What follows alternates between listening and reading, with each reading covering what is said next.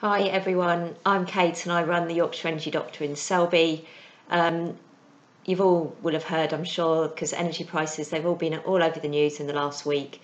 For many people, prices are going to be going up quite significantly on the 1st of October, and a couple of companies went bust last week. We're expecting a few more to go bust this week, and it has even been suggested that there may only be 10 energy suppliers left by the end of the year. So I just wanted to put this little video together just to give you a bit of information about what to do if your energy company goes bust. So firstly, do not panic.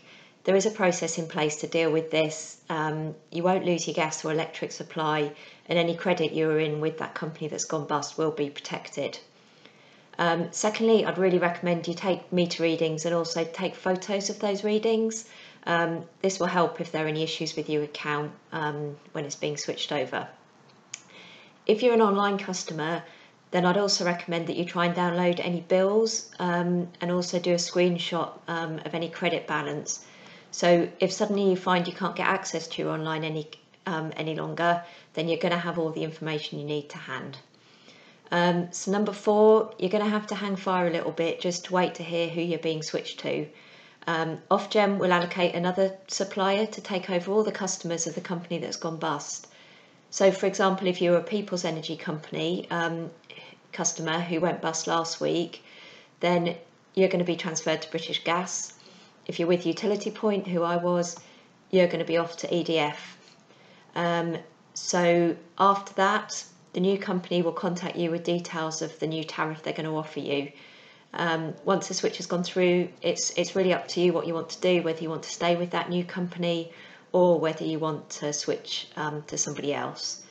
In all likelihood, those new prices are going to be more expensive than what you were paying, but you're not going to be tied into anything. There won't be any exit fees because obviously you haven't chosen to go to that new company. So finally, I just wanted to say that if you are at all worried about your energy bills this winter, or whether you've got a family member who is, a friend, a neighbour, then please do get in touch.